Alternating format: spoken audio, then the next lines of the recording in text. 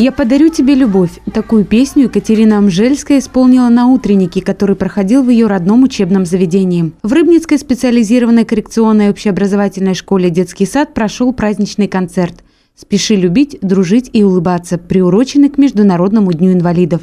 Для детей с ограниченными возможностями готовиться к такому мероприятию непросто. Но побывав на таком концерте, невольно удивляешься их упорству, целеустремленности и умению радоваться. Глядя на преподавателей, работающих в этом учебном заведении, восхищаешься их терпением, искренностью и безграничной любовью к детям.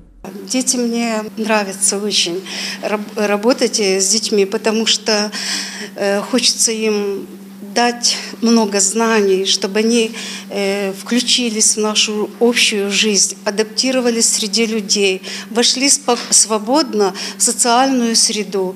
Поэтому, работая с такими детьми, отдаешь себя полностью. Дети, находясь в этом учебном заведении, окружены заботой и вниманием. А для родителей это возможность работать, чтобы суметь выжить в наше нелегкое время.